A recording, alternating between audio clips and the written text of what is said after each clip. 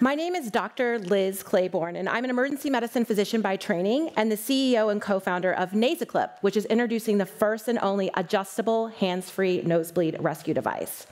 Who here has had a nosebleed before, by raise of hand? A lot of us, right? This is a very common problem.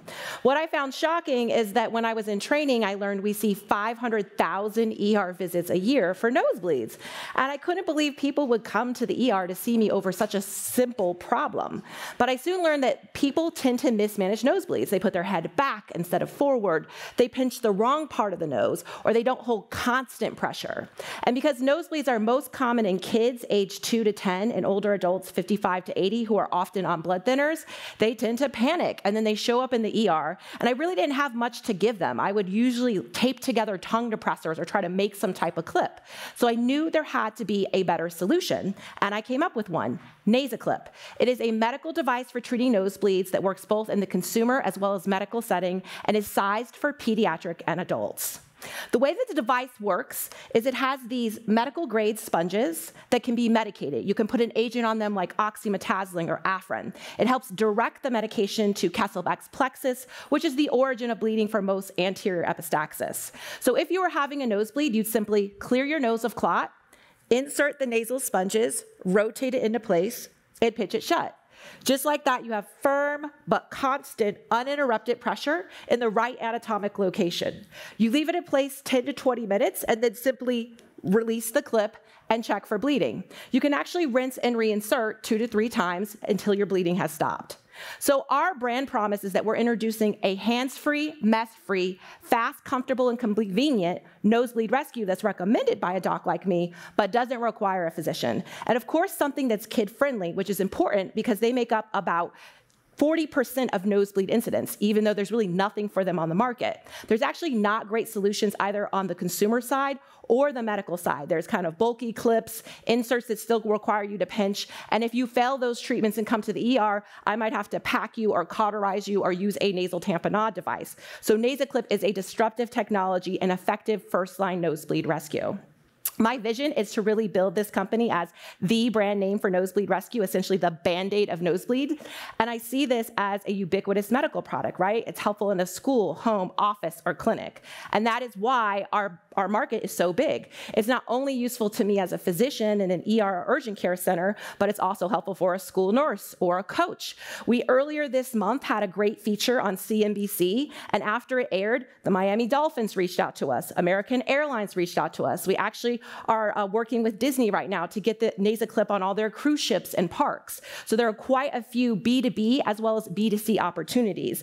And in fact, we know from our market research that 1 in 3 households in the United States has a member with common recurrent nosebleeds. So you could realistically imagine NasaClip being in every nasal, basically first aid cabinet across the country and eventually the world.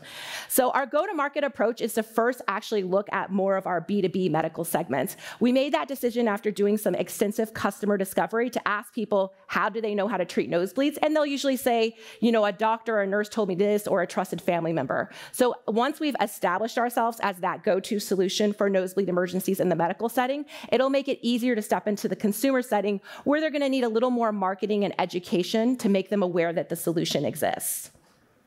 The device currently comes in a 2, 10, and 20 pack. We launched onto the market Q4 of last year, and we sell a twin pair in the medical setting so that you can actually send a patient home with a to-go device, which reduces their propensity to bounce back within 24 hours and increases patient satisfaction.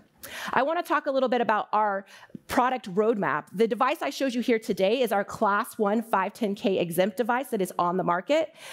Later this year, early 2025, we'll be introducing a combination kit that will have a gel formulation of oxymetazoline with the NasaClip.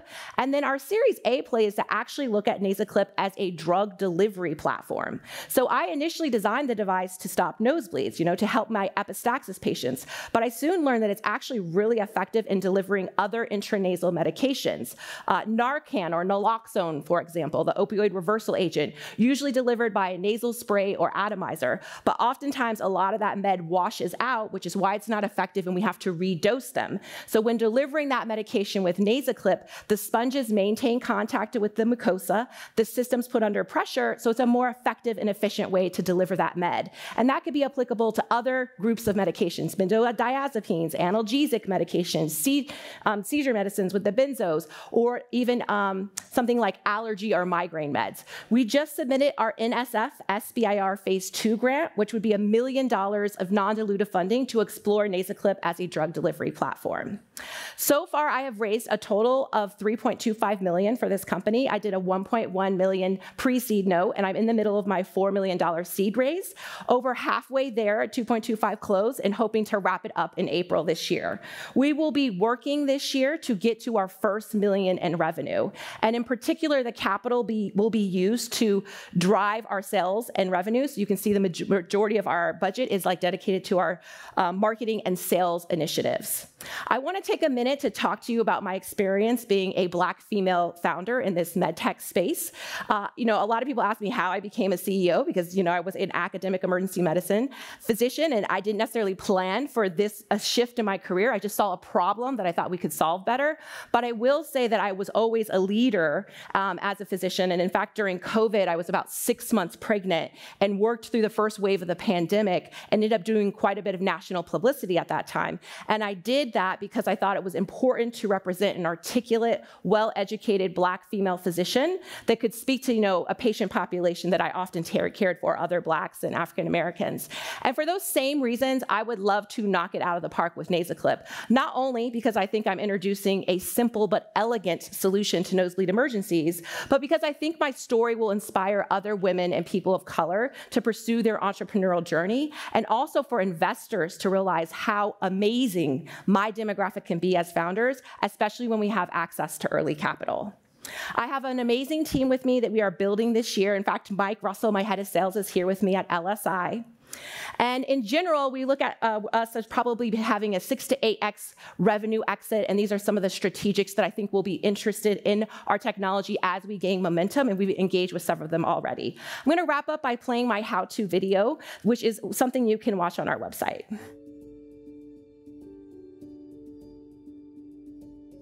Whether you are a healthcare professional treating patients, a parent helping your child, or a nosebleed sufferer seeking a solution, here is how to use NasaClip for quick relief. Your NasaClip arrives in packaging like this, with individually wrapped NasaClips inside. NasaClip comes in both adult and pediatric sizes. The boxes are color-coded for sizing. The adult size fits ages 14+, and the child size fits most kids aged 2 to 13. Children ages 2 to 5 may not tolerate the nasal sponges, in which case they may be removed from the device by unsnapping them from the wire. To begin, simply remove one of the NasaClips and open the sealed pouch. You may add medication to the sponges if directed by a healthcare professional before inserting the device. If you are assisting someone else, or if you are inserting the NasaClip yourself, the following steps are the same. Step 1. Bend the head forward and blow forcefully to clear the nose of any clots. Step 2. Pull apart pinch pads and rotate them away from the sponges to make it easy to insert both NasaClip sponges into the nostrils with the curve pointing upwards. Step 3. Rotate the clip into place and firmly squeeze shut over the nostrils. Step 4. Leave the device in place for 10 to 20 minutes. Step 5. Release the clip and check for bleeding. If bleeding persists, rinse the sponges with clean water, squeeze dry, and reinsert until bleeding has stopped. Please seek medical assistance for nosebleeds lasting longer than 30 minutes. Each NasaClip can be used for one nosebleed episode. Please visit us at nasaclip.com for more information.